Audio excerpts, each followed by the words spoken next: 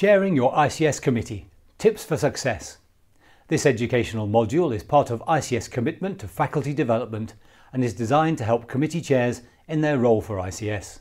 The most important roles for the chair of any committee are to align the purpose of the committee with ICS aims and strategy, to create an atmosphere of trust, openness and professionalism within the group, and to steer the committee through its business. This module provides guidance to committee chairs on managing meetings for ICS, but it's equally useful in any scenario where an ICS member may be in the position of managing a committee as chair.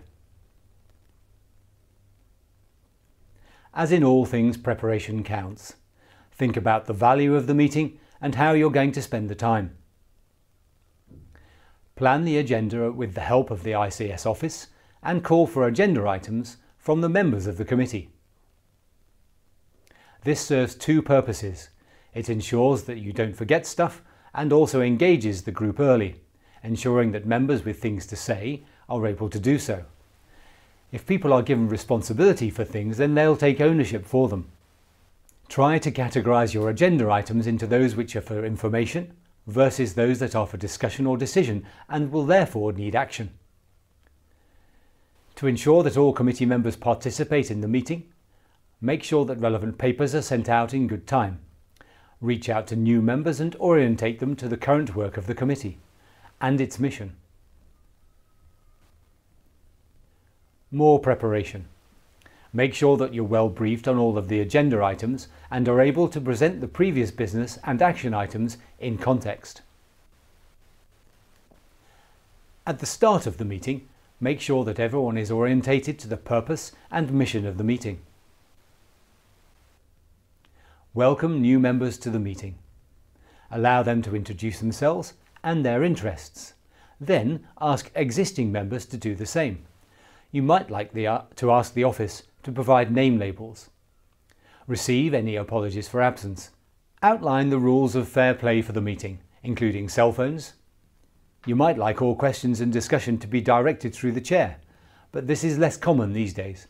Try to ensure that everyone feels equally able to express themselves, although it takes time to build a trusting group.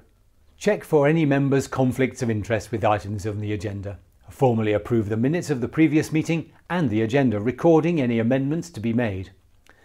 Set the scene for each agenda item, outline the business and the objective of the committee. If required, describe the nature of the decision to be made. You could consider giving each member a specific role, such as timekeeper or minute taker, if no ICS office member is present. Some chairs might like to consider giving the role of something like tangent buster. This stops tangents but records the train of thought for later discussion and keeps things on track. You need to maintain control as the chair and set any time limits should these be needed to move business on. You should, though, allow flexibility and ensure openness of expression. Stick to the agenda and remind members that additional items can be discussed under any other business should time allow. You should do your best to ensure time is used effectively and that clear minutes are being kept. Read back what is recorded should this be needed. During the meeting, it's your job to make sure there's full member participation. Draw out contributions from quieter members of the committee. Although soliciting input is usually helpful, you should not oblige anyone to participate who is finding doing so difficult. Ensure that no member continually dominates the meeting or discussion, and be prepared to draw attention to the matters that no one else will. Be the one to ask the awkward question. The more difficult agenda items should be first, so as to avoid running out of time. The earlier items, regardless of their nature, always seem to consume the most time. Ensure that everyone understands what is being discussed, particularly important for non-native English speakers. Ensure that all jargon and terminology is explained so that everybody understands. Weigh up the contributions of members impartially. It's more important for one to be heard than to have everyone agree with your opinion. All points in favour of a point should be weighed against all points against. Don't leave anything out and try to remain impartial and objective. Use your team members' expertise. In preparation, you should know the skills of your team and engage their strengths and interests. Allow members to take the lead in updating the committee on their actions or projects upon which the committee is engaged. Remember, both introduce and thank any invited guests who arrive to present to the committee before discussing the implications of their presentation to the work of the committee. When it comes to deciding upon any item, ensure you have a recorded proposer and seconder of any motion. Allow reasonable time for discussion on the motion before it goes to the vote. Make sure you record each member's vote and the names of any abstaining members. Members can decide to release their names in publicly available minutes should the decision have been contentious. Make sure that all action items along with their timeline and who is responsible for implementation is recorded. At the end of the meeting, summarise the decisions taken.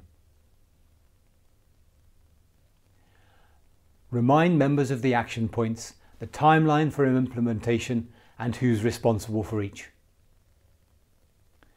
Agree the date for the next meeting, although this is usually done by the ICS office at a later date. Note any outstanding items which need to be carried over to the next meeting. Thank everyone present for their participation. And finally, as the ICS is by its nature an international organisation, meetings often need to be held online via WebEx or teleconference. Virtual meetings present different challenges for chairs.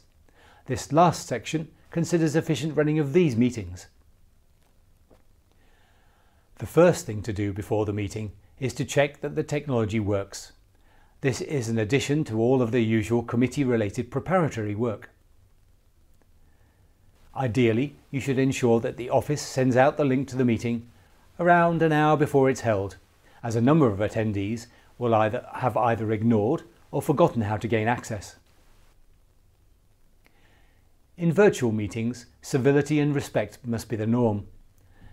There have to be inalienable ethical rules that you follow before and during a virtual meeting for it to be truly successful.